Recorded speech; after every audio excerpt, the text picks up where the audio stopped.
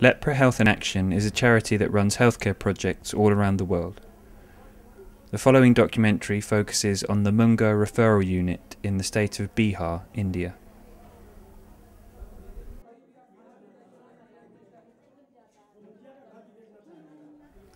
Munger Referral unit offers testing, diagnosis and ongoing treatment for various diseases such as TB, malaria, HIV/AIDS, Kala-Azar and lymphatic filariasis. As well as this, every day there is a clinic where people from all around Munger come to see a doctor and receive medication free of charge.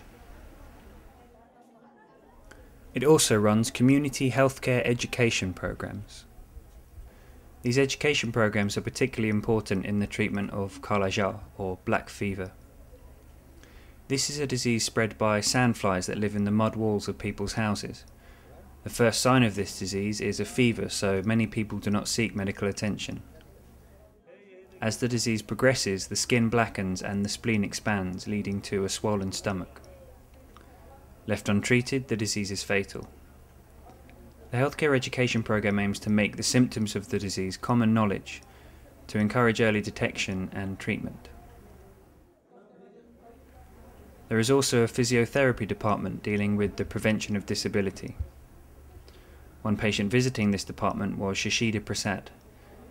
He has lymphatic filariasis, a disease spread by mosquitoes which results in abnormal fluid retention. The effects of the disease cannot be completely eradicated, but these cleaning practices can prevent infection and worsening disability.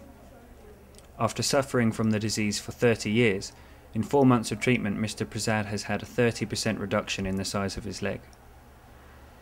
As well as these self-care cleaning practices and exercises taught to the patients, specialist footwear that help prevent damage and infection can be made on site.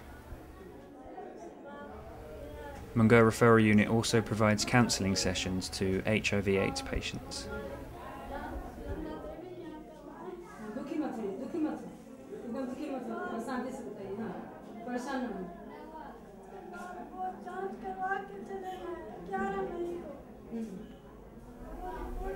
The patient told the counsellor that she had a urinary tract infection, but that her husband was convinced it was AIDS and had thrown her out the house.